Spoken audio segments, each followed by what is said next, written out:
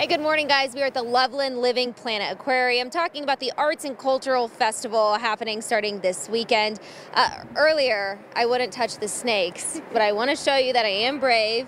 I will touch the gecko. That's right. Right? This is Star-Lord? This is Star-Lord. Yep, she is a New Caledonia giant gecko.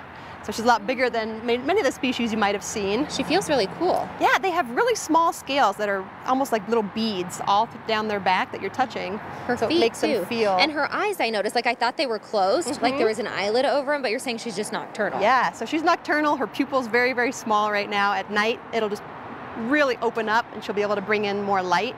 Is she happy right now? She's not showing any signs of stress. That's about all I can tell. But yeah, she's one of our ambassador animals, so she's pretty used to coming out, meeting guests. She goes to schools, and one of the fun things we get to do with them is enrichment, which is kind of mixing up their day, giving them something different to do, a novel experience. So since we're celebrating our Arts and Culture Festival this weekend, we were thinking, you know, maybe we'd do some painting with Star-Lord here. So she's talented. She's an artist. Oh, yes. Star-Lord, let's see her work.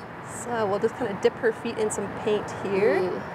And then let her. And it's safe paint for her, Yeah, right? so this is non-toxic, washable paint.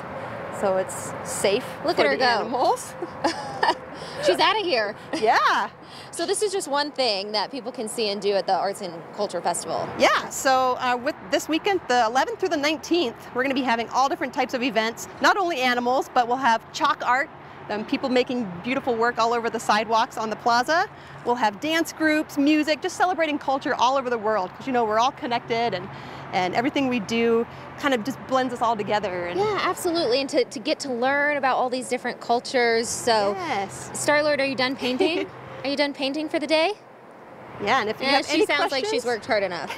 Any questions or you want to know anything more about the festival, check out our website, thelivingplanet.com/arts-culture. Perfect. Thanks so much, Ashley. We'll send it back to you guys in the studio.